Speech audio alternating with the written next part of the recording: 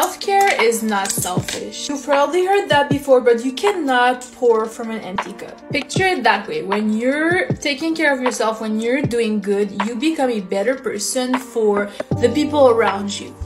That way you can become a better friend, a better parent, a better sibling, a better person.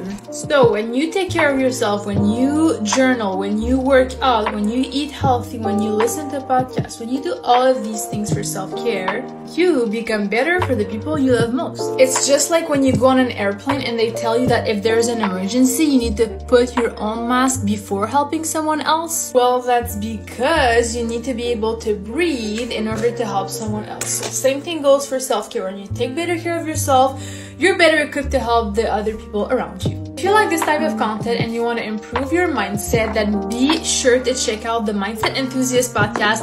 I personally host it and post 2 episodes every week, and it's a no BS guide to personal growth. So I'll link it right there and go check it out on Spotify.